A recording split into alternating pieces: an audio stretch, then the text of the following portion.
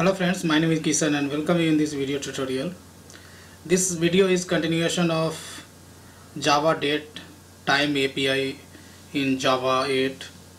So at this time we are going to explore about local date time class. In previous few video tutorials we have discussed about the local date and local time. Now let's discuss about the local date time. The local date time is used to represent a combination of date and time. This is most commonly used class when we need a combination of date and time. The class offers a variety of APIs and we will look at some of the most commonly used ones.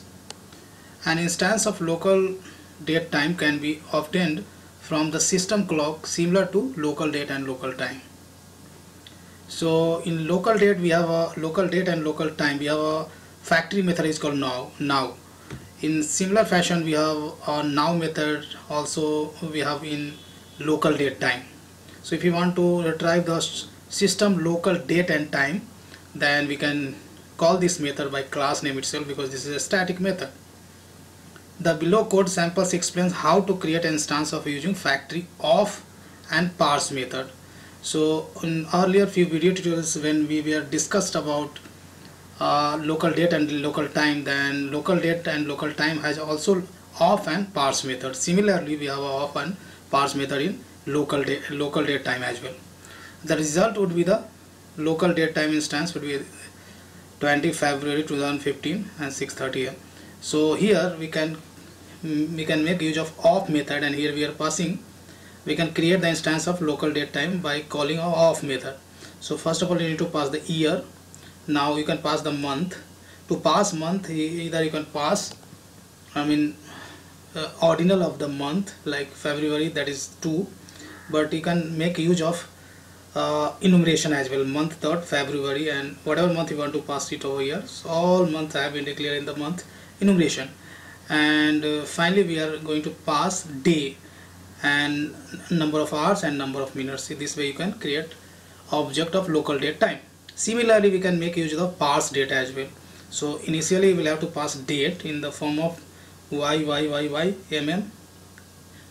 and dd, and you will have to write capital T, and after that you can specify the time as well. So your date and time is separated with the alphabet T. So this way you can make use of the parse to create local date time object.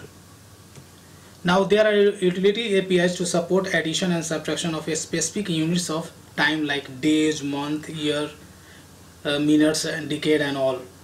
The below code samples demonstrates use of the plus and minus methods. These APIs behave exactly like their counterparts in local date and local time. So local date and local time, this method is also available. So here this method will work in similar fashion. So if you have an object of local date time, then you can call plus days, how many days you want to add in the current timestamp or timestamp. And if you have a local date time already, then you can subtract number of hours as well. So getter methods are available to extract a specific units similar to the date and time classes. Given the above instances of local date time, the below code sample will return the month February. So if you have already local date time object, then you can call get month or get month, get month, get there are a lot of getter method to get a month or days and all, or year. You can even subtract year from local date time. So we have a different getter method as well. So these were just a theoretical discussion. Let's go to the Eclipse and try to explore practically. So first API I'm gonna use local date time. So you have a local date time, that is in java.time package, and here we can use a factory method to get date and time from system clock. So if you try to print it, let me show you how default format is there. If I run it, then this will give you the combination of date as well as time. right? So basically date and time is separated with a alphabet T. So in this format you'll get the date and time value.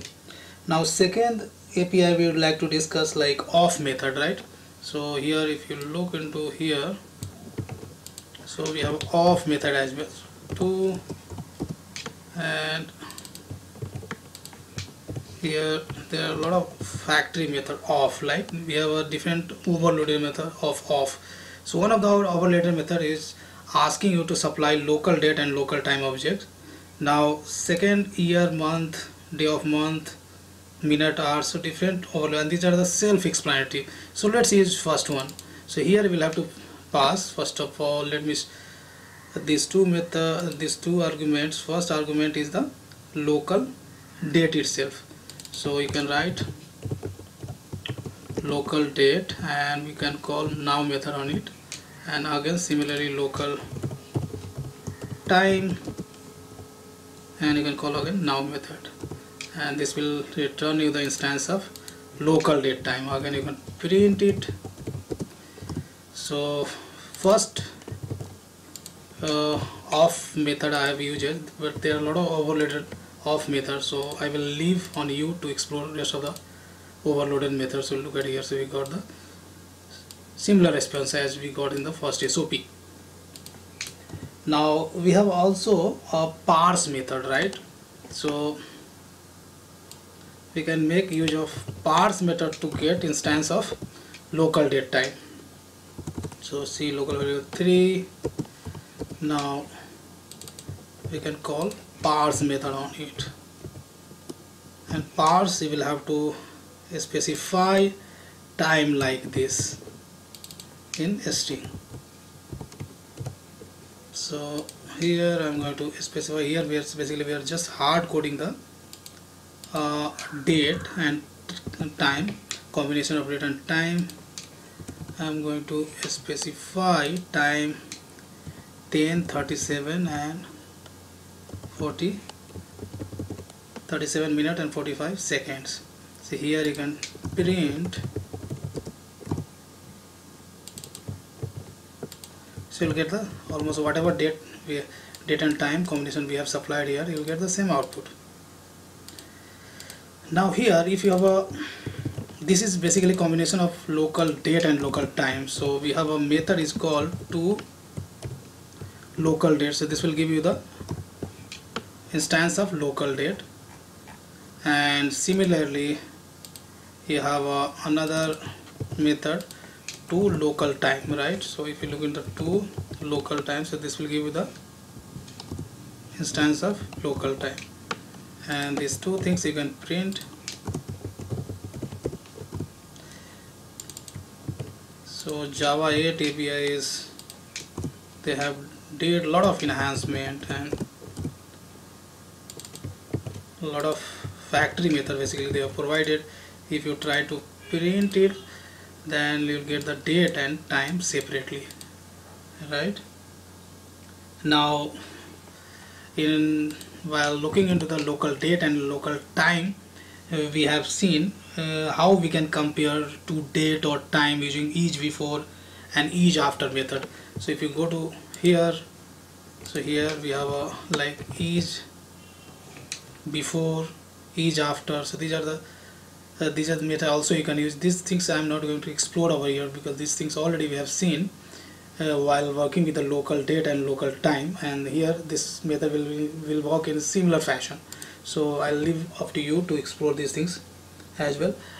Last but not the least, I'm going to show you something is called local date time, and we have a max, right? We have a constant max min.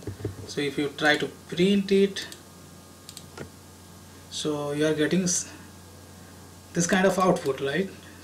So if you go to the API and if you see the explanation about this API, then saying that the maximum supported local date time, right? This is the future date, like too long, it's a too long, and this is the future date, right? This is the local date time just before midnight at the end of the maximum date, and this combines local date and local time. This could be used by an application as a far future date. If you want to use far future date, then you can make use of the max, and similarly you have a min, right? So minimum time, so this will return to you the, sorry, this is minimum. For minimum explanation over here, the minimum supported local date time, that is -1, right? This is the past date. So this is the local date time of the midnight at the start of the minimum date. This combines local date and local time. This could be used by an application as a far past date time. If you want to use far past date time, then you may use this one, and if you want to use far future time, then you can use max constants. So sometimes these two constants is very useful as per your business requirement in your application. So I hope you enjoyed learning this video tutorial where we have discussed about the different API of local date time. In next video tutorial we'll continue discussing on the some few concepts in local date time API. So please be with me over there, and thanks for watching this video.